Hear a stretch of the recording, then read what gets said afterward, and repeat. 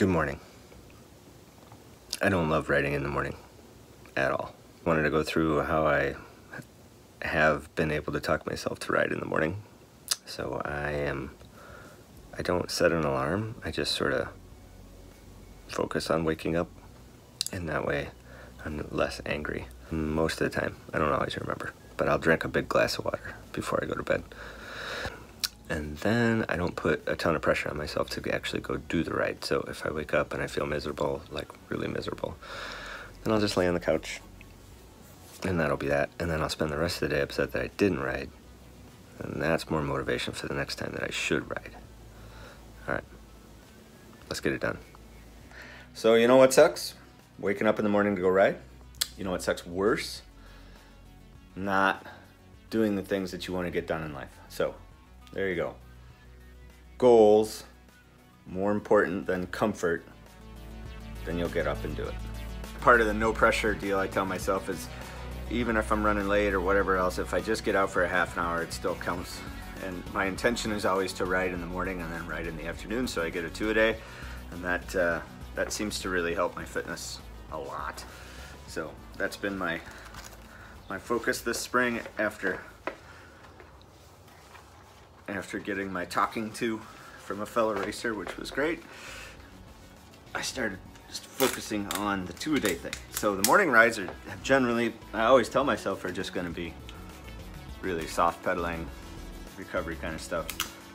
But some of them end up, I feel much better once I get out there and I get going. So anyway, today's gonna be really light because that workout, I mean, it was a week ago, but I just was scorched. I can't tell you guys, just let me try to help you understand how painful this was. So going downstairs was like, I felt like what I imagine I'm gonna feel like, hopefully, when I'm 95, 100 years old. It was just so painful to go downstairs. It was unbelievable.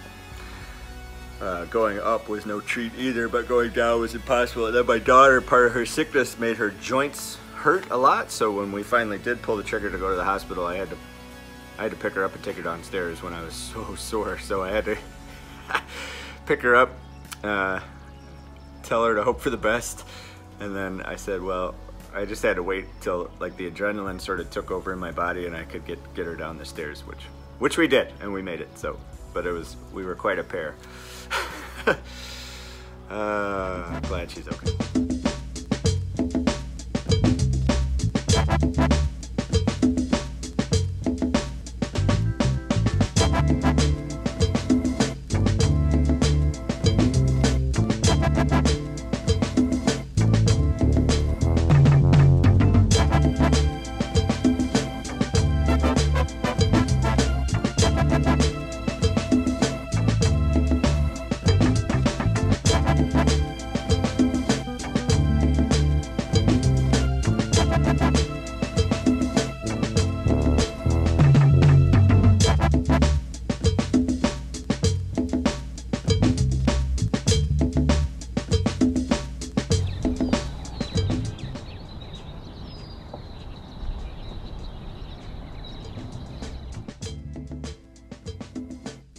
It's great. It's always great once you get going. It's always great. I don't think it's ever miserable by the time you get home. You feel great, you're energized for the day, you know, all the BS that you know already about working out in the morning. But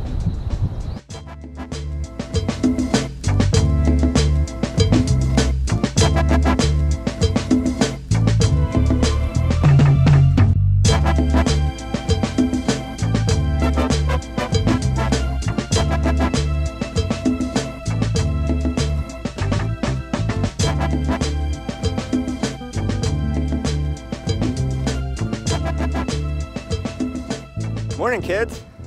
All right, we're at the top of the tower overlooking Lake Winnebago, and it's a gorgeous day. So let's just review the tips for waking your ass up early. Go to bed the night before at a reasonable hour. Don't watch your iPad or TV or anything when you lay down in bed. I noticed that lately. I've known that for a long time, obviously, but actually applying that has made a huge difference. And then I don't set an alarm personally, although it's probably more effective. I just will myself to wake up and then I'll try to drink a big glass of water that will aid in that process right before I go to bed, although I forgot to do that last night. But once you get in the habit of waking up at a designated early time, as long as you're a full-fledged adult, you probably won't have a hard time sticking to that.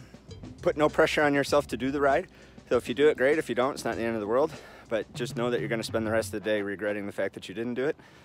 Have your clothing, jacket, whatever else, socks, shoes, bike is ready, lights are on, tires pumped, everything's ready to go, so you don't have to mess around with that. Water bottles are full. Have all that stuff ready the night before. That also mentally prepares you to go for the ride. I found that not having that stuff ready makes saying no 10 times easier. So having that stuff ready to go just makes it easier to say yes. And then a big one to think about is how much improvement your fitness is going to have by doing these 2-day workouts. So in the morning, again, no pressure. If you get out for a half hour, that's fine. It's better than no hour. And then try to really hit something in the afternoon, like your regular workout, or do your intervals or whatever the case is. So those 2 days really fire up your metabolism. I think mentally it just keeps cycling on the top of your mind more than anything else.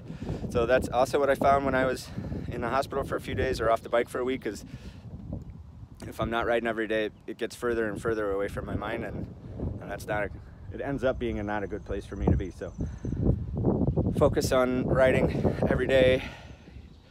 That's bad advice. Don't ride every day, but have it on your mind every day, and then lay out your plan accordingly with rest days or your training peaks program or whatever the case is. So there you go. Brian Davis Races. Thanks for watching. If you like what I had to say today, subscribe. If you don't like what I had to say today, bye-bye.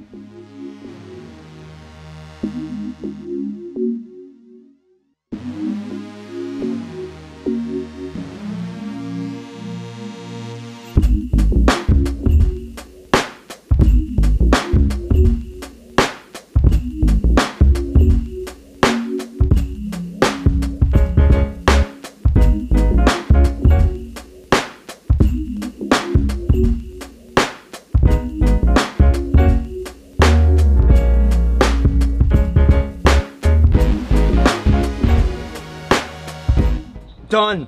Told you it felt great. Let's go have a killer day.